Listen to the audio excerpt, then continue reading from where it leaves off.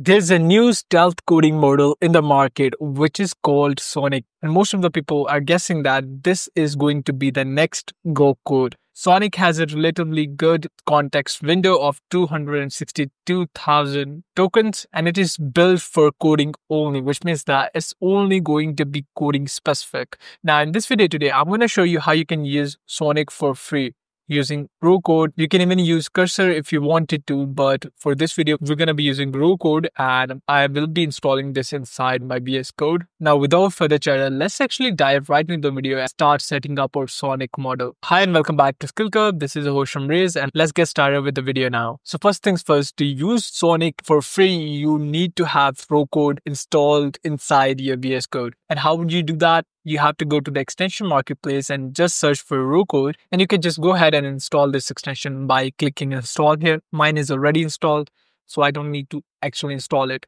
Now, once you have this extension installed, how are you gonna actually set up your Sonic model? For that, you can just go to the settings here, and here in the providers section, you will have to change the provider to Grok code Cloud. You can search for it right here, and as soon as you find it, just click on Grok code Cloud and you can choose the model Sonic for free. Now, for the free model, it does not support images and does not support computer use, but it does support prompt caching, which is literally more than enough. Now that we have our Sonic model set up with Grok code, let's actually get started with the testing. And whenever I try out any new coding model, I start with the first test, which is related to its UI UX capabilities and its web development capabilities. So for the first test, we're going to be building a simple landing page of a website. So there goes the prompt to develop the landing page of football shoes and just make it cool with animations. Now, you might be wondering, what is this architect?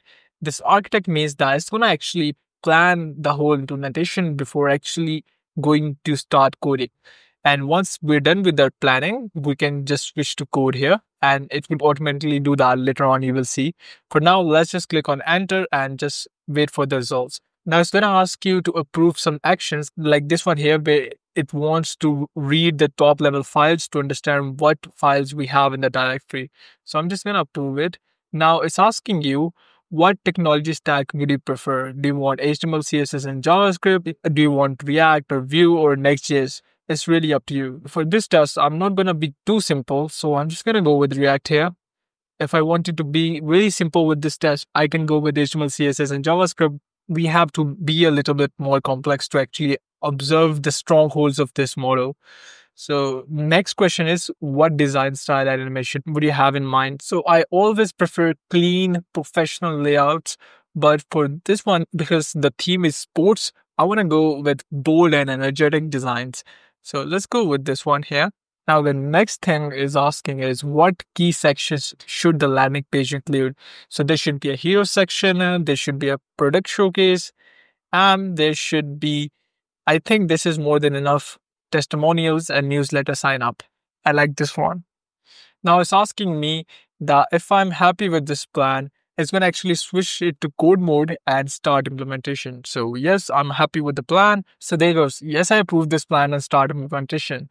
So as soon as I hit enter, it's going to keep that context in mind and actually start working on it. And here it's asking your permission to switch to code mode here. Let's go and switch to code mode, and you can see it's switched right here. So now it's going to run some commands to actually install the React dependencies and everything.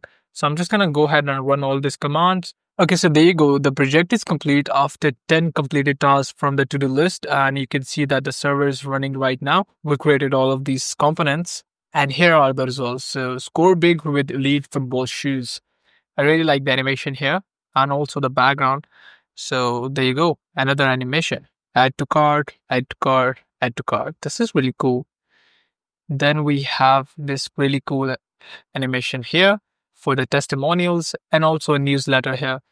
I like the colors, the animation, and also the website featuring football and shoes. And I think this is really great. But one thing that I think that should have been better is the spacing on the left. You can see right here. And also we could have added more cards here. But all in all, this is really great for a free model. And also for a model that is so fast. It did all of this within 5 minutes, installing all the dependencies and creating all the components. Now let's jump to the next test, which is creating image cropper tool using Python. So let me open up a new chat right here. So in this test, what I'm going to be doing is I'm going to be actually creating an image cropper tool using Python, and I'm going to make it a graphical user interface. So let's go ahead with this right here. I always go with simple prompts, but I add the crucial details there. So the prompt goes like create an image cropper tool using Python and make sure it has functional GUI. Let's go ahead and hit enter and see how it actually creates this amazing image cropper tool. So I'm just going to go ahead and approve. There you go. It's going to create this new directory for the image cropper tool. Okay, go ahead, do that. Now we're going to be creating files.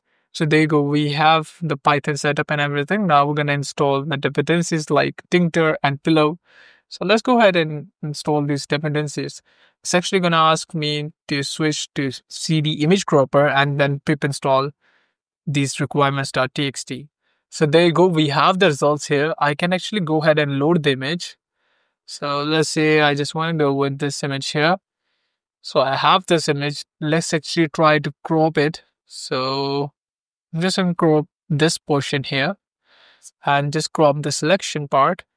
Now that we have cropped this part, I can actually go ahead and save the crop part right back here. So I'm just going to name it crop to PNG. It's saved.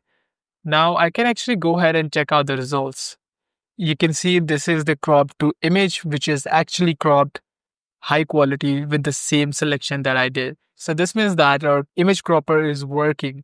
So this was the second test. Now for the final and the last for this stealth coding model, which is called Sonic, and we got it for free. So this time I'm going to go ahead and actually create a tool to actually encrypt and decrypt images. So there goes the prompt, build a tool to encrypt and decrypt images for safe transfer. And we're going to be using Python again, and it's going to have a functional GUI. So let's go ahead and actually start coding with this one. So we already have the to-do list or the plan. We're going to set up the Python virtual environment and implement image encryption functionality using cryptography. So let's go ahead and actually approve this. Now, in this video, we have tackled pretty much everything. And I think this tool is really good when it comes to Python because the image cropper was really good. I have tried that same image cropper with Gemini 2.0 Flash and Gemini 2.5 Flash, but I think this was a really better result than that and quite fast, I would say. Now it's going to create this new directory for this project. So let's run this command. Next step to set up the Python virtual environment. So let's go ahead and set that up. There you go. Let's save that. So we have the requirements.txt. So there you go. We ran into a couple of errors, but we have the image encryption tool right here. So I'm just going to go ahead and select the image, the cropped one. I'm just going to go ahead and select that. And for the password, it's just going to be really simple. 1, 2, 3, 4, 5. And just encrypt the image. It's encrypted and saved as crop2.png.encrypted. So let's go ahead and see whether it's actually saved there or not.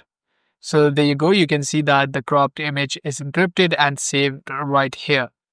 Now let's actually go ahead and try to decrypt this image. So back here, I'm just going to go ahead and browse in the picture section and choose this crop.to.png encrypted file. And I'm going to enter the password, which was 1, 2, 3, 4, 5. And let's actually go ahead and decrypt. I cannot see the decrypt button here, but let's try to hit enter and see whether it works or not.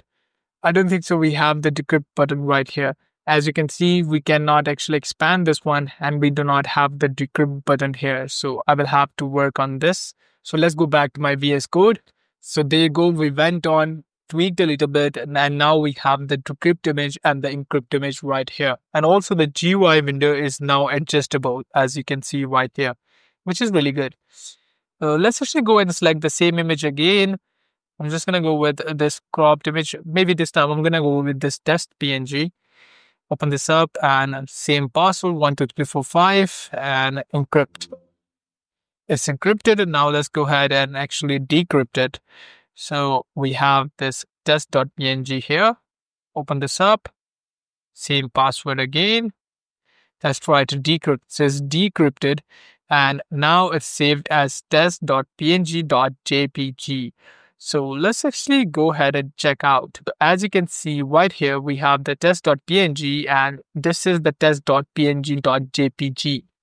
This is the file that we decrypted from the encryption, and the results are really mind-blowing. All in all, I think this new Grok 4 coder or this stealth model, which is called Sonic, is the best when it comes to Python, and when it comes to web development and UI UX, it is quite good but not that great.